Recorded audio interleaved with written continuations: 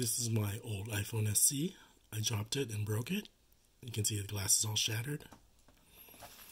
Purchased a used iPhone off of eBay for $25. The nice thing about an iPhone SE from 2016 as well as an iPhone 6s is these were the sort of the last models where you could service them yourselves, like change the battery, change the screen, and pretty much everything would work. But now, since iPhone 7, if you don't get it serviced by the correct Apple servicer, things might not work, like the home button might not work at all, or Face ID might not work, and so this is one of the nice things about this older model, although it's pretty old now. 2016 is pretty old. I'm going to start by disassembling this, which is my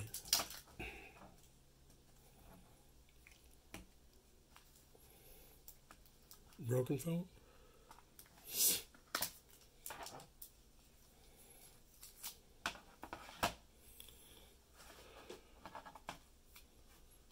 So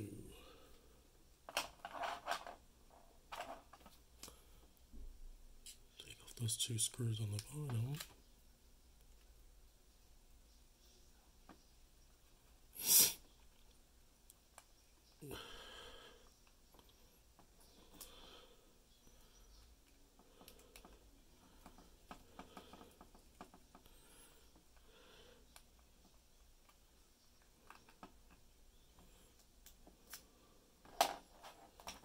Most cheap kits come with this flimsy suction cup that doesn't work too well.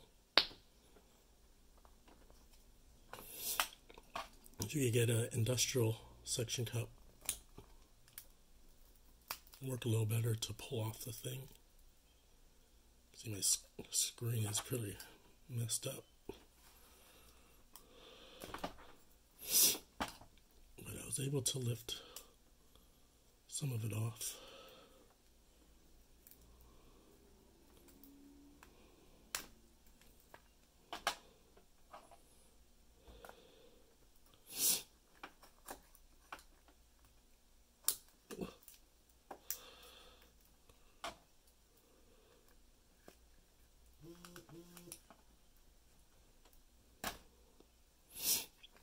So it's a little difficult.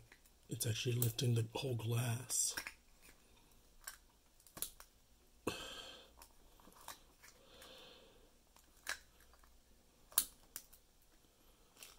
And I just want to get the frame off. Eventually I was able to wedge something in between, and now I can pull the LCD off.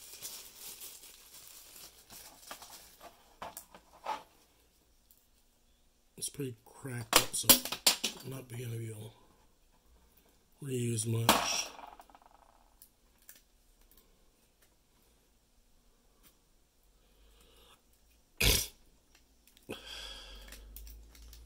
Really splitting the screen here.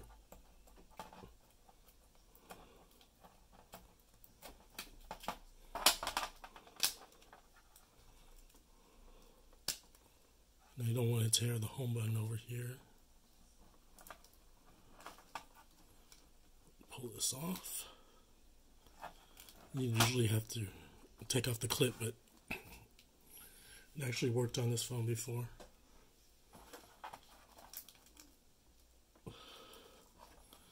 So I need to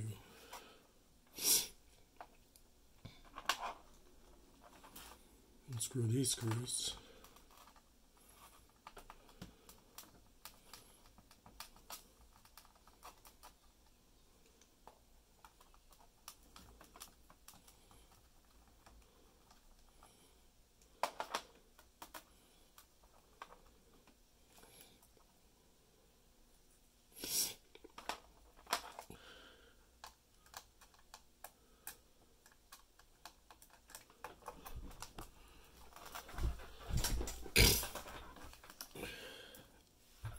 It's hard to see, but I'm just trying to take off the screws.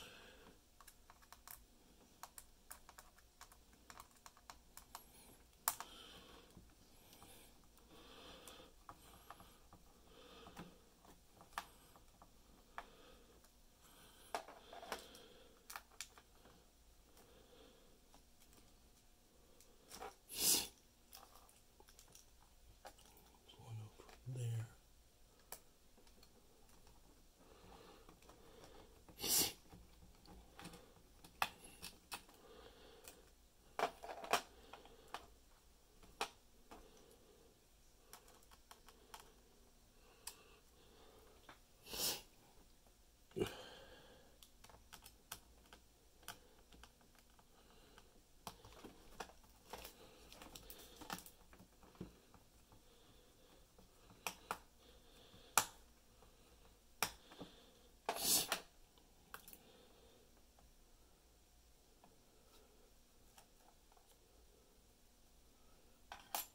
Now I can disconnect the cables over here.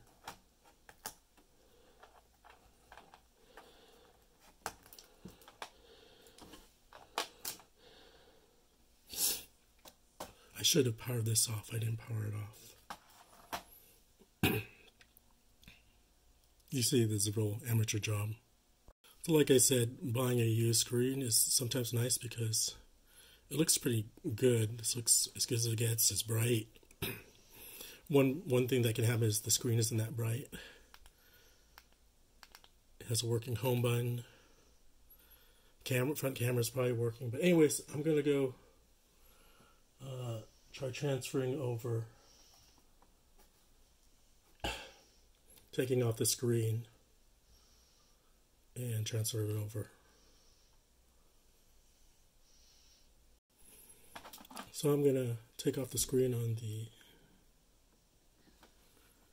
used iPhone. It's kind of scratched up, but that's fine. What I'm worried about really is just if it works well. Hopefully I don't crack it well. Taking it off. Another nice thing is I don't have to take off the front camera and the earpiece. I can leave that on. So that's the added bonus of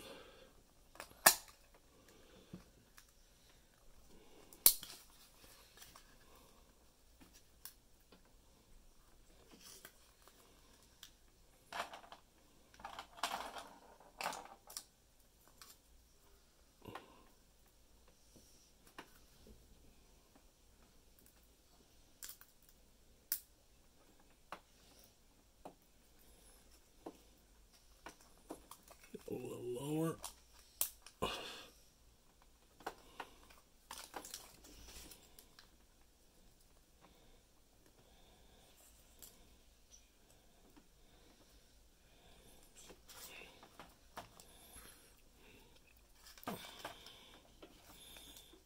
It's hard to get a good grip while I'm videotaping.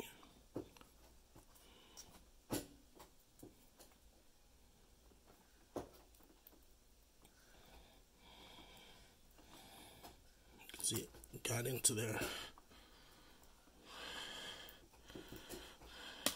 There. Clipped it out. Hopefully I didn't crack it. Now it's just a matter of me sliding across. Pulling out the screen. Again, I need to be careful when pulling this out.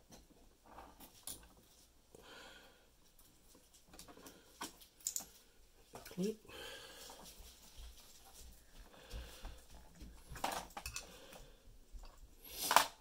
Pull this up now.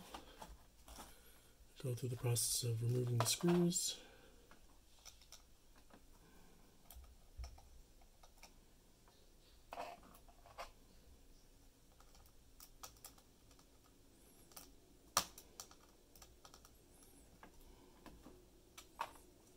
It's just 4 screws. Of course, I can't get to it.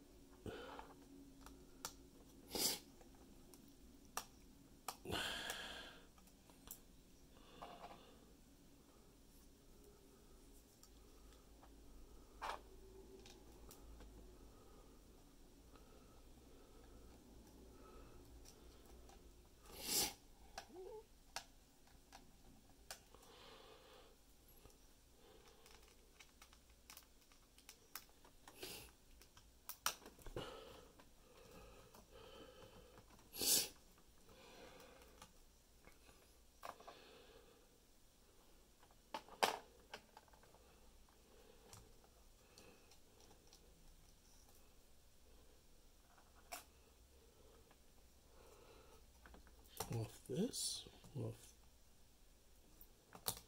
this.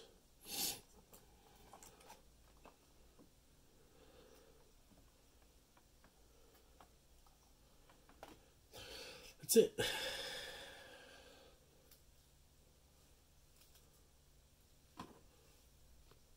What I need to do now is I need to remove the old home button, which I'm going to do right now on the broken screen.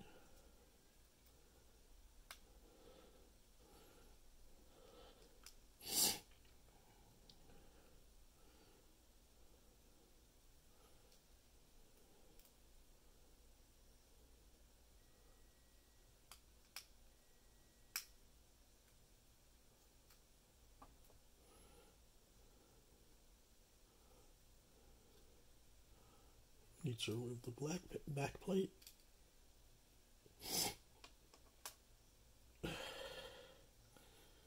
Then carefully I need to remove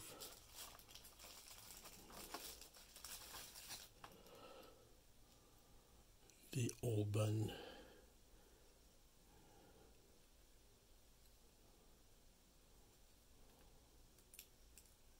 Luckily I've removed it before.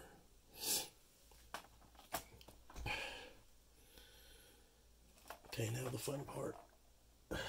Taking off the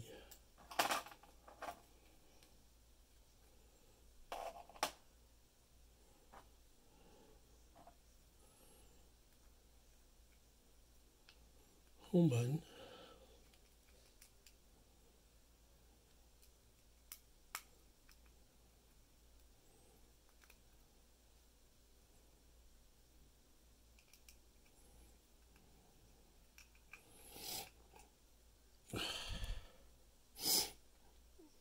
I'm going to take the backing plate off.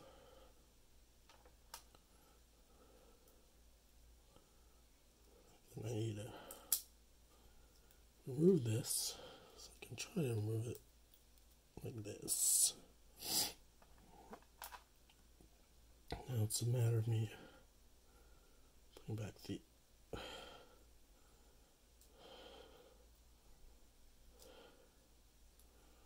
working one. That. Take the back plate.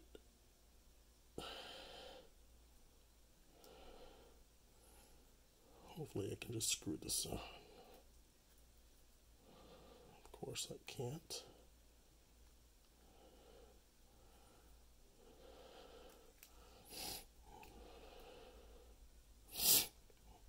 Gotta get that screw out.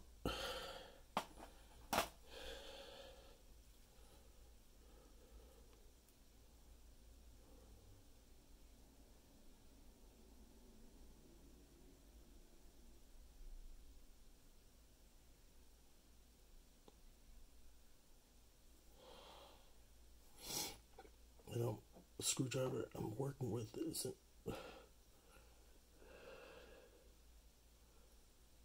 magnetized, or it's magnetized but not enough.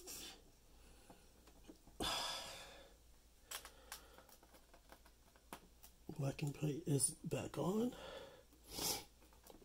I'm going to screw the third screw.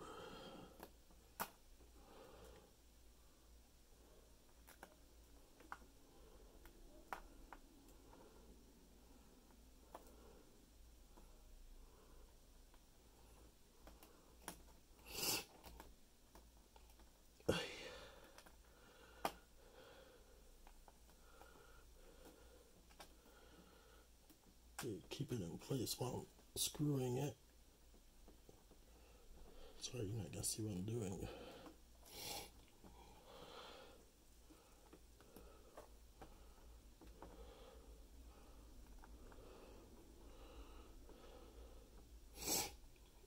I think that's it. Now the moment of truth. I need to put it back together.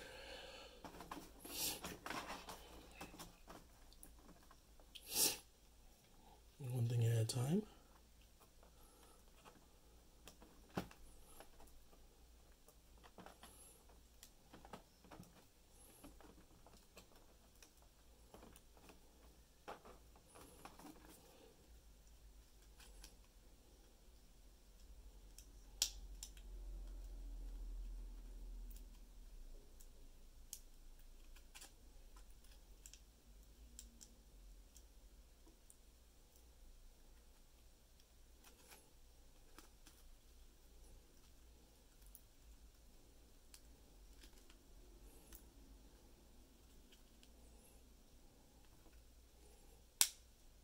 this in.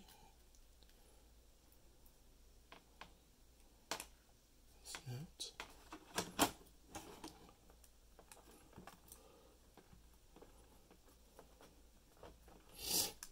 I think everything snapped. Now it's a matter of putting back this, which you won't see. So I'm just going to go ahead and do that. You won't be able to see me doing that. I'm just going to lock in the home button over here if I can.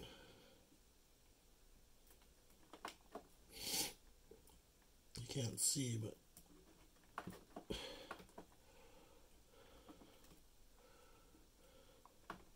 that's all I'm trying to do. Got it. I'm going to power it up. I'm going to try the screen.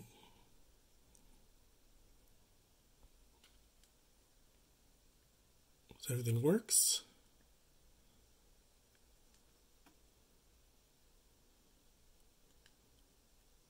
Unlocks with my fingerprint. Took me about 30 minutes to do. The screen looks pretty good. I didn't have to change the front camera and the earpiece, which was nice. Saved me some time. So I didn't really properly close it. I wanted to test everything first. And now I'm going to close the screen and call it a day.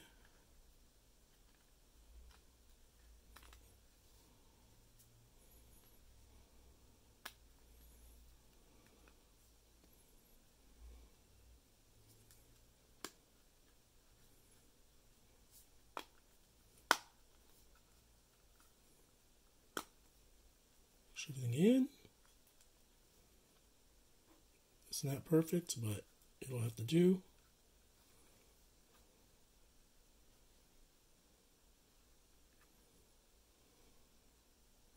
That's it. Probably could have done a better job over here, but it's fine.